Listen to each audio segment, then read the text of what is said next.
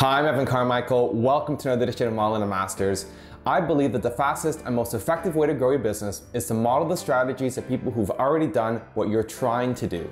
So today we're going to look at how the 15th of 17 children who only had 2 years of education went on to become an entrepreneur and one of the founding fathers of the United States of America.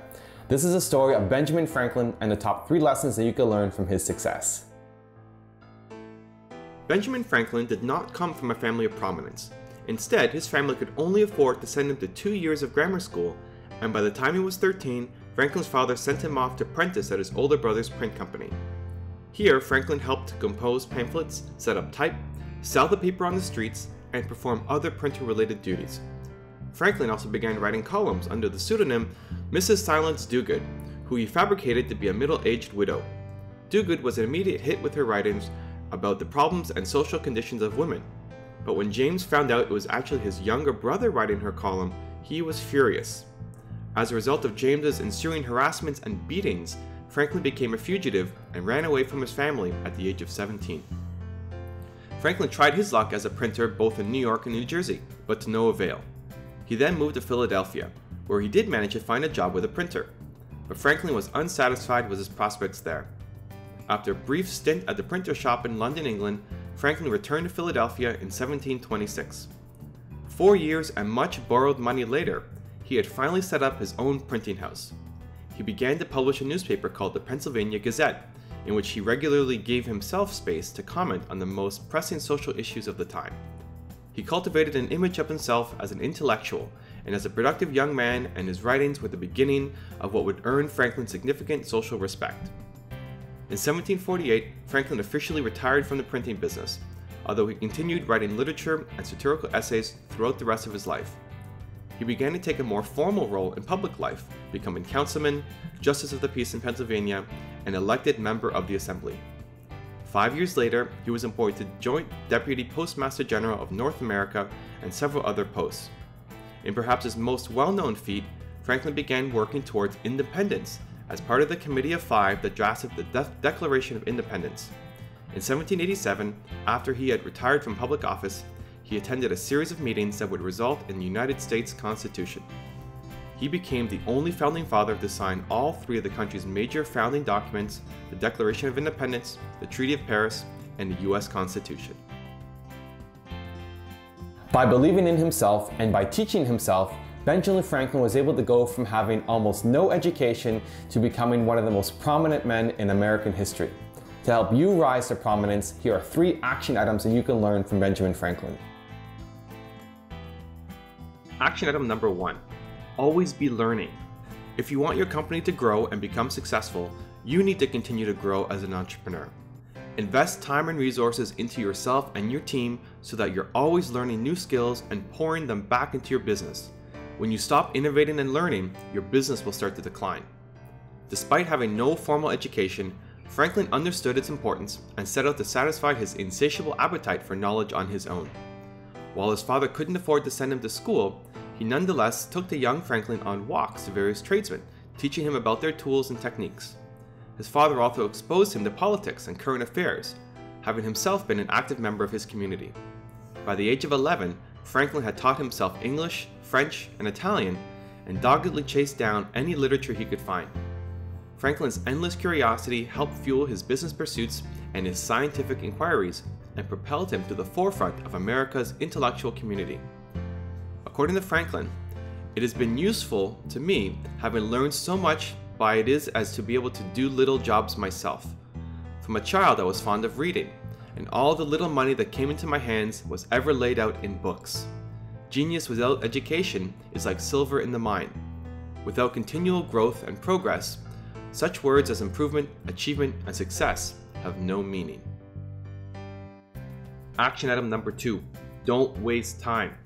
How much time do you waste every day? Are you really doing the important things that you need to in order to grow your business? Or are you keeping busy with email, Facebook, Twitter? Successful entrepreneurs don't waste time. When it's work time, they work. Focus your energies on the tasks that will explode your business and ignore the distractions.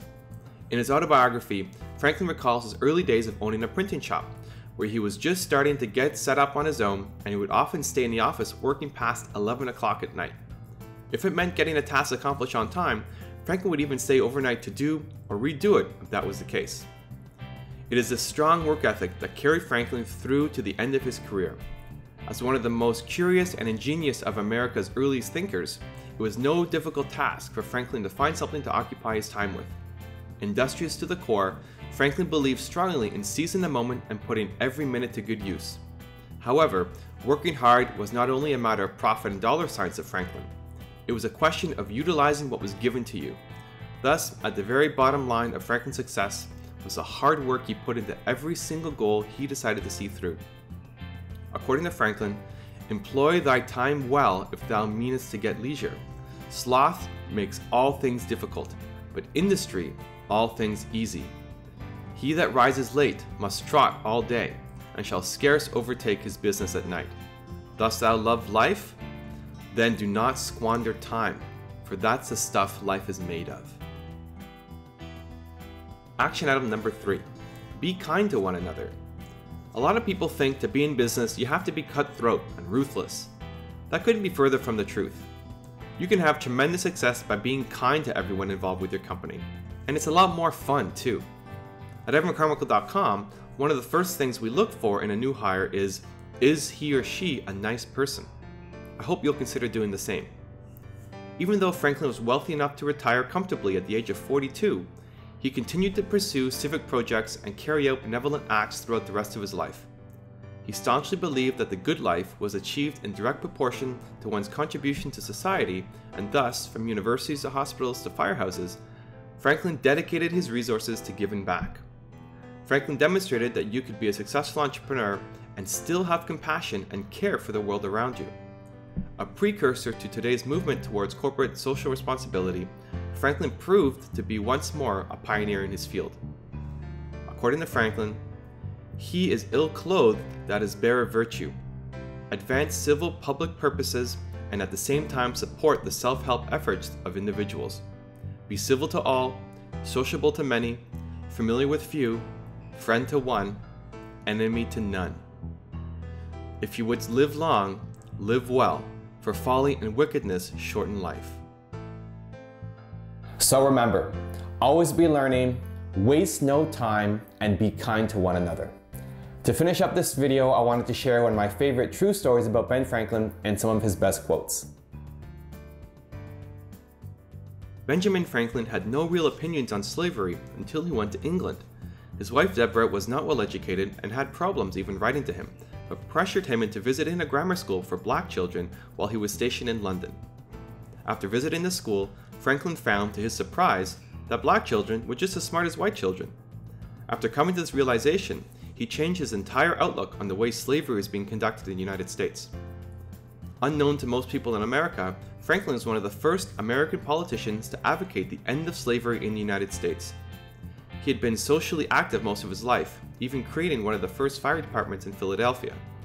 During the end of his life, he spent a lot of time speaking, writing, and publicly admonishing other politicians that believed in slavery. He wanted to start schools for black children and offer them the same things white children had.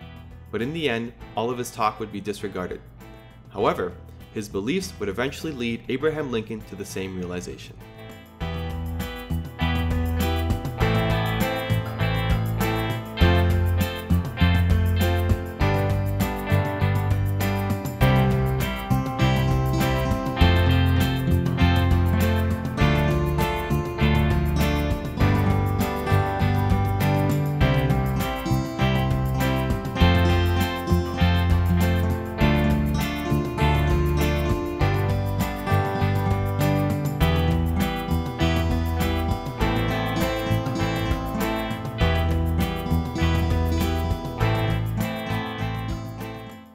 Thank you for joining me for another edition of Modeling and Masters. If you like the video and you want to see more, please give it a thumbs up below. And I'd also love to hear what you have to think if you want to leave a comment underneath the video, and we'll see you on the next episode.